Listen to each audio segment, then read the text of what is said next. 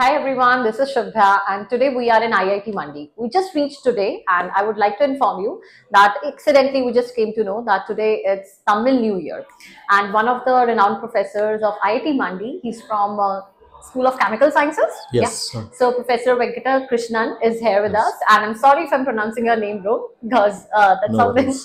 Okay. So sir, can you just tell the students about your background? Sure. Yeah, my name is Venkata Krishnan. So I work here as a professor in the School of Chemical Sciences here at IIT Mandi. And it has been around 11 years I'm here. Okay. And basically I'm from Tamil Nadu, from a place called Coimbatore. So that's how I'm participating in the Tamil New Year Day here at IIT Mandi. So I did my bachelor's and master's from Coimbatore, and then I went to University of Stuttgart in Germany to obtain my PhD in chemical sciences. Subsequently, I did my first postdoctoral research at the University of Pennsylvania in USA, which is an Ivy League institution. Subsequently, I went to National Institute for Material Science, which is located in Tsukuba in Japan, and I stayed there for 2 years, and before coming to IIT Mandi in 2012. So, and again, incidentally, in the month of April, so I have just completed 11 years here at IIT Mandi. Congratulations on 11 years. Thank you. Okay, so we were fascinated at how beautifully they are covering out this whole program and all that. So can you just tell out the reason that why Tamil New Year is celebrated on this day? Yeah, Tamil culture is very different compared to many other cultures. So we follow a different calendar. So although we are all from India, we follow different calendars, and Tamil calendar is something which is very unique. And usually the Tamil New Year Day falls in the middle of April. So right now we are celebrating the Tamil New Year Day, and the Tamil calendar goes for 60 years. Okay. So this is the Subhakratu calendar which is getting started. So every 60 years the same calendar will repeat.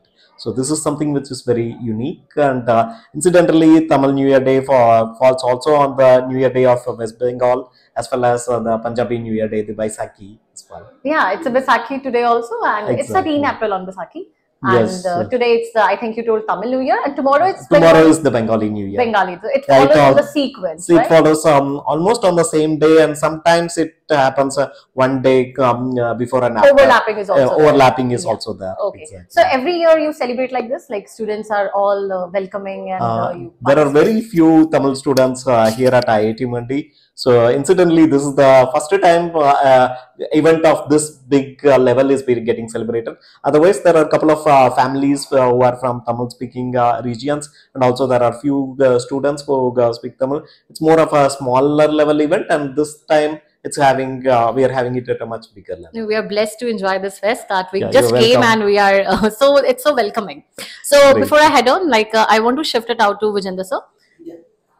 Okay, Professor Venkata Krishnan, first of all, thanks a lot for such wonderful hospitality. So I have a couple of things to ask you, Professor.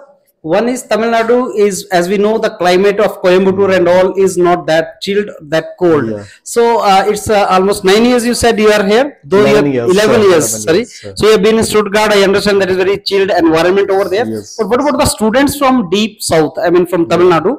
How do they find climate and how do they acclimatize to the weather of IIT Mandi here? Yeah, Tamil Nadu, it's more warmer compared Yes. to Himachal. Yes. So there things are the culture is different, and also the climatic conditions are different. Yeah. And also Tamil Nadu has a lot of different educational institutions. Yes. So most of the Tamil people, they tend to study in those institutions. Hmm. But nevertheless, IIT Mandi is something special because of being an IIT, and it's Right. also the only IIT which is situated in the Himalayan region. Yes. So it's a very nice place, and we have a lot of facilities to offer. And nowadays we are seeing a lot of inflow of students, Yes. right from down south to Yes. Himachal to Yes. IIT Mandi Yes. for various programs. We have BTech programs, we have MTech programs, we PhD also have programs. PhD programs. So Yes. almost a lot of programs are there, and several people are coming from Tamil Nadu, Yeah. and also many other places in Yeah. India. So I'm very sure they enjoy their stay in IIT Definitely, Mandi. Definitely. Okay, Professor, you also mentioned about the School of Chemical Sciences. Exactly. So normally we have, chemical engineering as a different department and chemistry as a different department. So do we mean School of Chemical Engineering means amalgamation of chemical engineering and chemistry and all? So currently at IIT Mandi, we do not have Yes. a department culture at all. Yeah. We only have certain schools, Yeah. because schools are a broader level body. Yeah. And we still do not have a chemical engineering as a branch. Yeah. So we have predominantly chemistry. Okay. And the School of Chemical Sciences has been recently kind of created from Yeah. the overall School of Basic Sciences. Okay. Earlier we used to have 4 schools, which are the School of Basic Sciences, School of Humanities and Social Sciences, School of Engineering, and also there is one more school. This is the School of Computing and Electrical Engineering. Yeah. And right now we have 9 schools. Okay. And one of the school is the School of Chemical Sciences. And School of Chemical Sciences offers programs such as MSc in Chemistry. Okay. And from this academic year onwards, we will also be offering a BS program in Chemical Sciences. Okay. And this is a new program. These programs are in addition to the PhD level programs which are offered by almost all the schools at IIT Mandi. Okay. So, Professor, for student who is from chemistry background, can you please throw some light on what kind of research areas he will get opportunity to work in once he joins IIT Mandi? Exactly. So within the field of chemical sciences, we work on physical chemistry, organic chemistry, inorganic chemistry, and also materials chemistry, in addition to theoretical and computational chemistry. Yeah. So there are several branches in chemistry, and we have faculties having relevant experience and expertise in all the different branches of chemistry. So as on date, we have 12 faculty members, and we will soon be adding another 6 more faculty members in our school. Okay. So there is a lot of potential and a lot of research capabilities.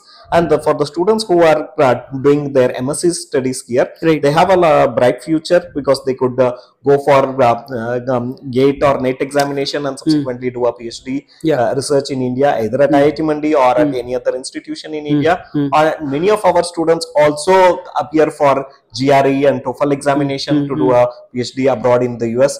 And many other students are also going abroad to Germany, Finland, and many other countries to do their higher studies.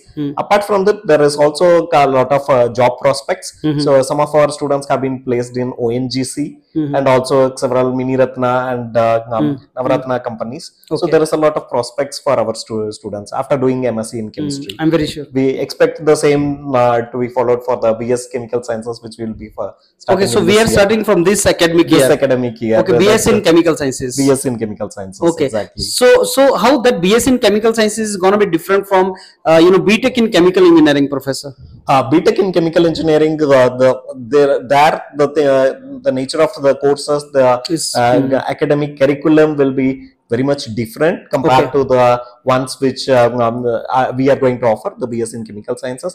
Our course in Chemical Sciences will be more ingrained in science, and also this will also provide an opportunity for our students to do laboratory work. Okay. The chemical engineering, as I'm not directly from that area, I cannot comment much about that. But if my understanding is correct, there it would be more of an engineering focus. Yes. Here it would be more of a science focus. Okay, this is more research oriented. Exactly. That may be more application oriented. Yes. So do we have such kind of course, Professor, anywhere else in India? Yeah, a couple of other IITs like IIT Jodhpur is having this course, and so some of the other IITs are also planning to start this course, bachelor's course in chemical sciences, and this is in accordance with the NEP, the new education policy of 2020. So we are following that type of a policy, so that there could be an entry, exit, and choice-based credit system. So wherein the student has the liberty to choose and study whatever courses they desire to.